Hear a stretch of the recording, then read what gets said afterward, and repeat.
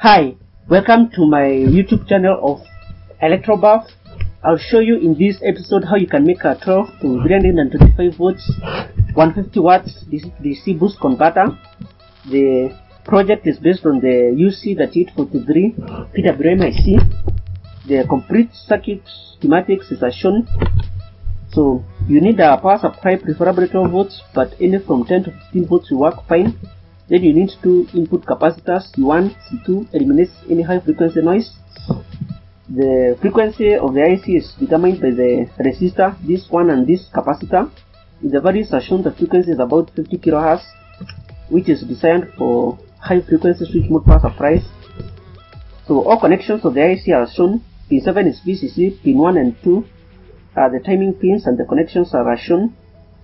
Connect pin 5 to ground, pin 4, pin 8 and pin 3 all are connected as shown. Pin 3 is the current sensing pin, and pin 6 is the output pulse width modulation generator, or basically just the output pin. So when pin 6 is high, the MOSFET will be turned on through this 10 ohms resistor, and it will begin conducting. Current will flow from the positive rail through the primary winding, which is 6 turns, mind you. Through this TR2 is a current sensing transformer, through the MOSFET and to ground.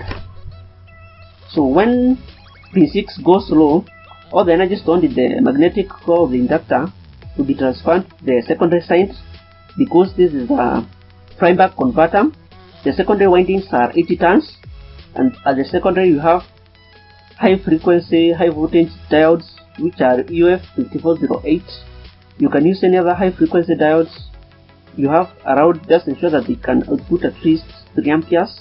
Then you have your output capacitor, which should be rated at least for 50 volts, preferably for 50 volts and 100 microfarads.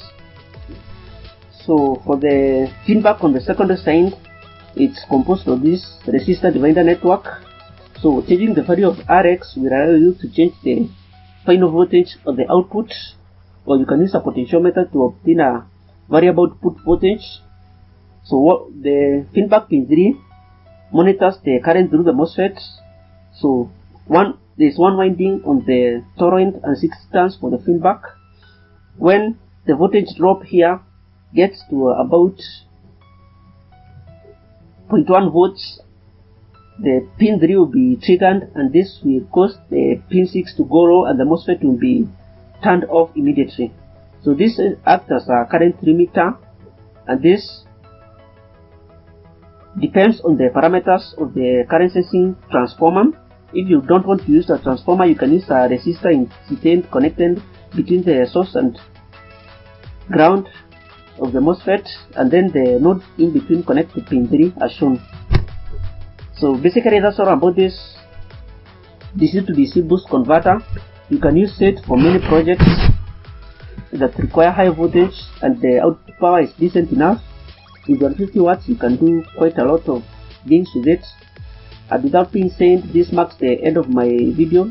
Don't forget to drop a like and subscribe to my channel for more amazing projects and tutorials, and also click the notifications bell below to get notified when I upload new videos. I wish you a nice time.